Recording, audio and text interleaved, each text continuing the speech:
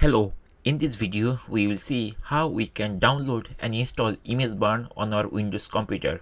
Imgburn, we can use it to make an ISO file very easily. So let's see how we can download and install it. At first we need to go Google and then we have to type Imgburn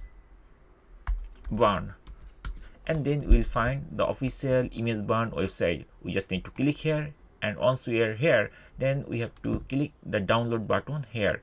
This is a download link. I'm going to click here, and here you will find different languages or something like that, but I'm not going to go there. I will use the English language, and here there are couple of versions are there. I mean, these are all are same version, but the link is the mirror link. I'm going to download from Softpedia, but it's fine, you can use the other link to start download. I'm going to click here and the Softpedia website will be opened shortly. From here we'll see the download now button. This is a very big button. We just need to click here and then it will bring us this type of window. From here we need to choose the first option, which is download Softpedia mirror. Just click here and start waiting for few seconds. Within few seconds a new window will be appeared where it will ask us to save the download file. So it already opened like this. Now we can choose the download location. I'm going to download in downloads folder, and I'm going to press the save button to start download. And it's a very small software. It is like less than 4 megabyte. I see it's 3 megabyte, and it will be downloaded shortly. And now we can close this window because we don't need it anymore. Now it's time to open the installer to install it. So I'm going to access the downloads folder. So here it is the downloads folder, and here we are seeing that is the installer which we downloaded. We just need to double click on top of it, and very shortly it will ask this type of thing.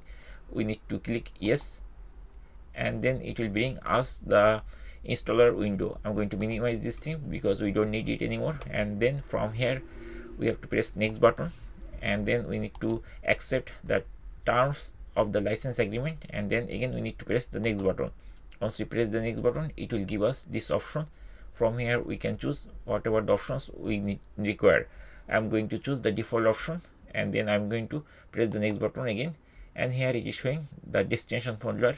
That means where the software will be installed, and it is very small size. You are seeing, right? It's less than 3 megabyte. And then I'm going to press the next button to start the installation.